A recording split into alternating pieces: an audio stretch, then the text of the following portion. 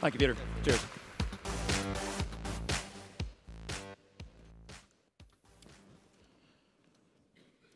This is a picture of my dad. I took this picture on the occasion of his 80th birthday. We had a great party, loads of family there. I'm Irish, so we have big families, big event. And I put this up to credit him with being a large part of who I am today, because one of my big passions is sustainability, and it's in large part because of him. So, last thoughts. We have said that the 2020s are going to be the decade of action, and they are, because that 55% I mentioned, we've got to get it out. However, that 55% is the low-hanging fruit, which means the 2030s are going to be the decade of way more action.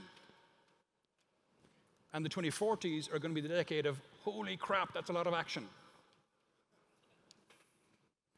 I came across this really interesting quote and really thought-provoking quote from a climate scientist called Professor Kevin Anderson.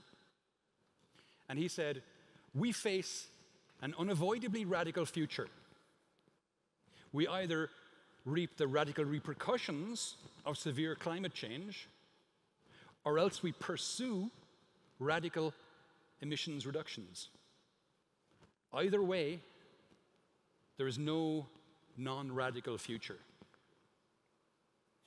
Now, I mentioned my dad at the start, and I think he would be saddened to see where we are today, but I think also, given the opportunities we have and the things we have started to do, the journey that we are on, I think that would make him happy, because I think we all need to step up and become climate heroes.